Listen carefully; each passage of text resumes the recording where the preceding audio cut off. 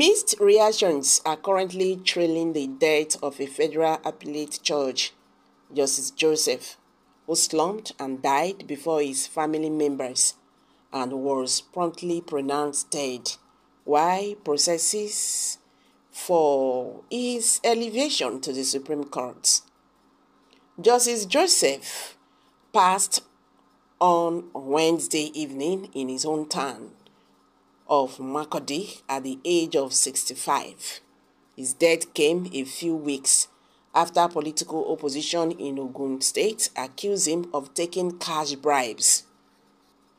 Justice Joseph was accused of upholding the controversial re-election of Governor Dapo Obiado, who he said to have a notoriety for corruption and abuse of office. He led the panel that upheld a lower tribunal decision, which was hinged largely on a technical claim that the opposition People's Democratic Party, PDP, described as purported the initial certification of Mr. Obiado by Electoral Office, INEC.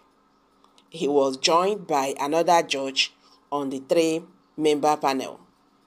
The last judge, Jane Ayong, dissented in the matter, saying there were no justification for upholding Mr. Obiado as governor. Reports say the matter was promptly appealed to the Supreme Court by Lade Adebutu, Mr. Obiado's main challenger in the March 18 governorship poll. The judiciary watchdog said the ruling was among the most controversial of election petition verdicts so far this season. Reacting to his death, Engineer Shaibu, a socio-political commentator, said, "The people rejoice when the corrupt and dishonest dies. Justice Joseph's family should be going through the most embarrassing and at the same time emotional moments of their lives right now, for losing a family member and seeing people rejoicing instead of mourning with them." Another person said, if judgment was always this swift, Nigeria would have been a better country. You collect bribe, instant judgment. Well, his name, and he was a complete disgrace. Karma fully caught up with him. Person die instead of rest in peace. Rather, people are rejoicing. This goes to show how disgusted the people are with the judiciary.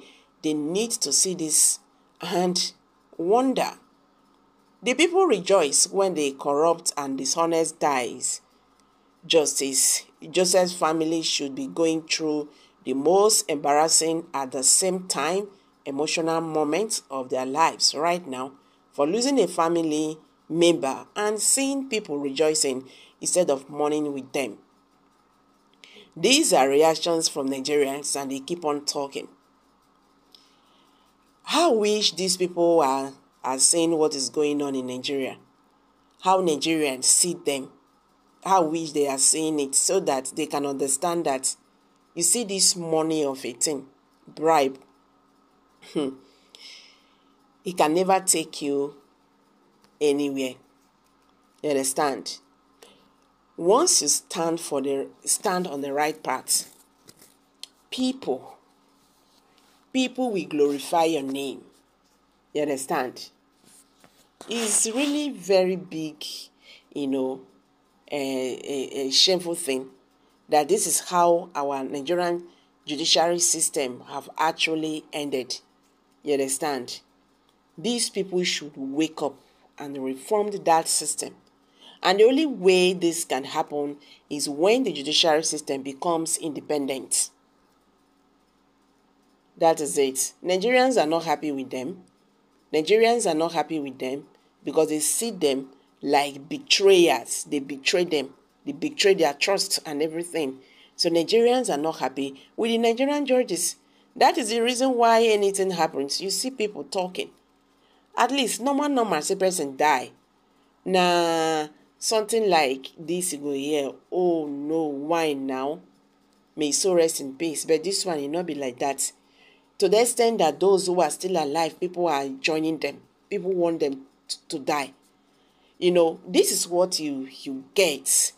This is what you get when you intimidate the people. And they look at it like there is nothing we can do. We leave you to God to judge.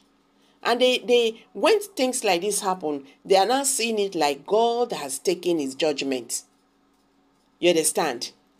When you intimidate somebody, you know, say a big pass person, you intimidate them, you collect something from them. Waiting, he go tell you, be say, I don't leave you for God to judge. And when anything happens to you, whether God don't do the judgment or not, they will assume that God has already, judged you. And that is the consequences of your action. These people have to repent too. You understand? That's their job. Hey, that's their job. Hey, it takes a lot. That's their job. It takes a lot. If you are in those positions, you just have to blind your eyes when you are talking about bribe. Forget about it. Nigerians have lost their confidence in the Nigerian judiciary system, and this is really very poor. They have lost their trust in the electoral body. They have lost their trust in the police.